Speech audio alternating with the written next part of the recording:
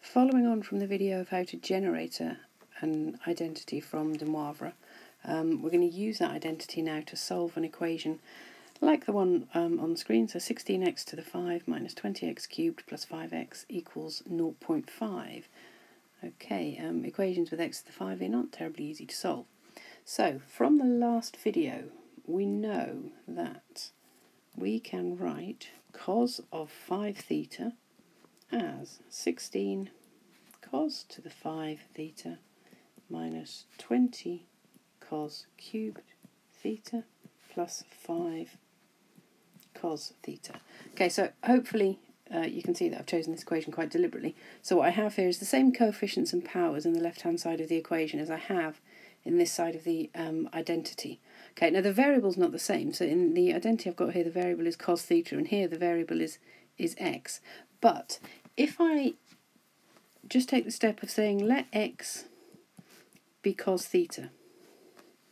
Okay, so the variable for which I'm trying to solve is x. This is the equation I'm trying to solve. My solutions will be of the form x equals some number or other. Okay, but we're going to get to it using the trig identity. So we've got x equals cos theta.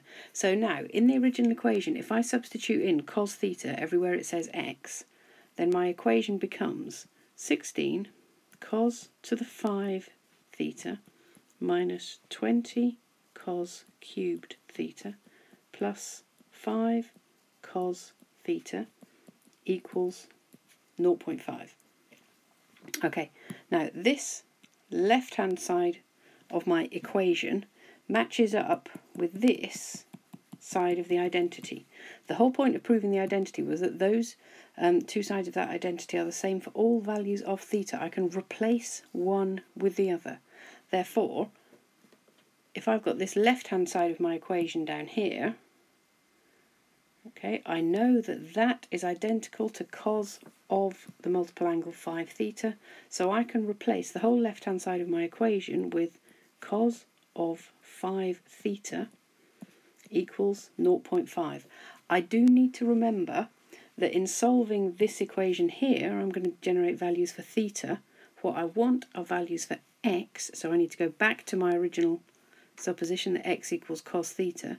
When I've got values for theta, I need to find their cosine value in order to generate values for x. But now we've got something that looks a little bit more solvable than what we had before. So cos of 5 theta equals 0.5.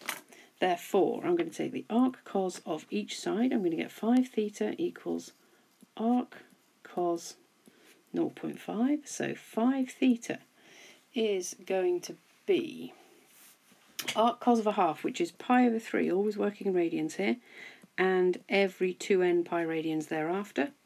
Or, between 0 and 2 pi, I've got 5 pi over 3 plus 2n pi. These are the infinite solutions. Here I've got the infinite solutions to the equation cos of 5 theta equals a half. Right, in order to get to x, I don't need 5 theta, I need theta.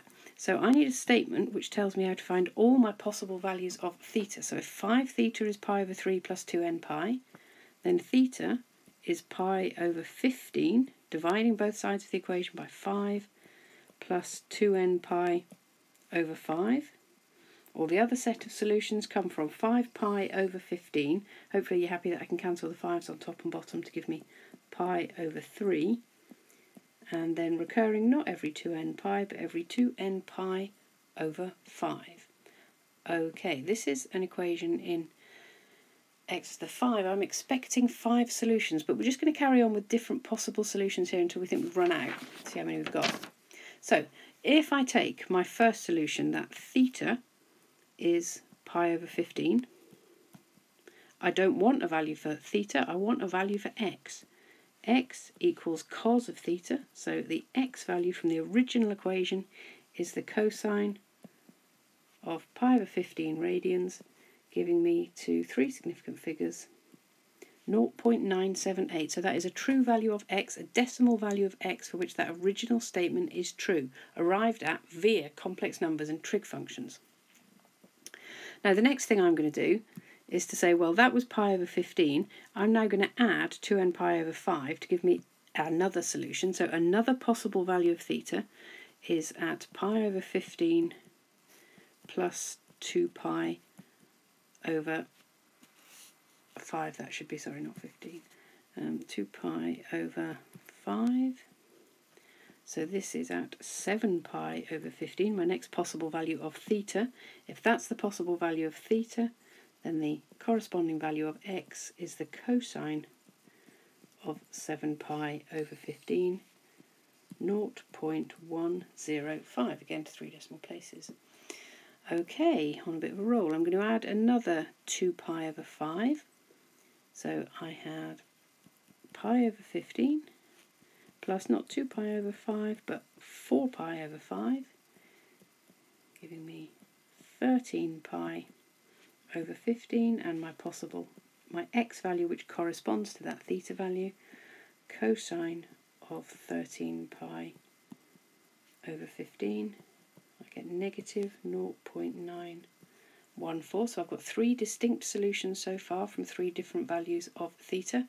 If I add another 2 pi over 5, I'm going to be outside the normal, I'm going to be over pi on my theta value. So I'm not going to do that for the minute. I'm going to take my other set of solutions.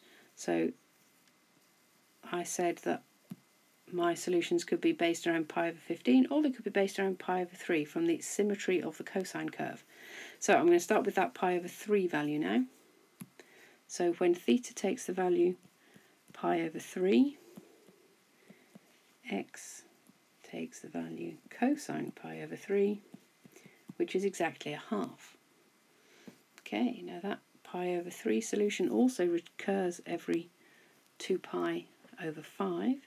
So my next possible value for theta is pi over 3 plus 2 pi over 5, giving me a solution at 11 pi over 15, a solution for theta. My solution for x is at the cosine of 11 pi over 15, negative 0.669.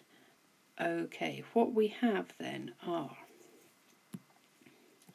5 distinct solutions for x. Given that this is a polynomial with an order of 5, that's what I would expect, is 5 distinct solutions. But if you look at the values of theta that we've got, if I start adding another 2/5 of pi to any of these, we're going to get out of range and we're going to repeat a solution that we've already got. So the 5 solutions are all the distinct solutions that there are.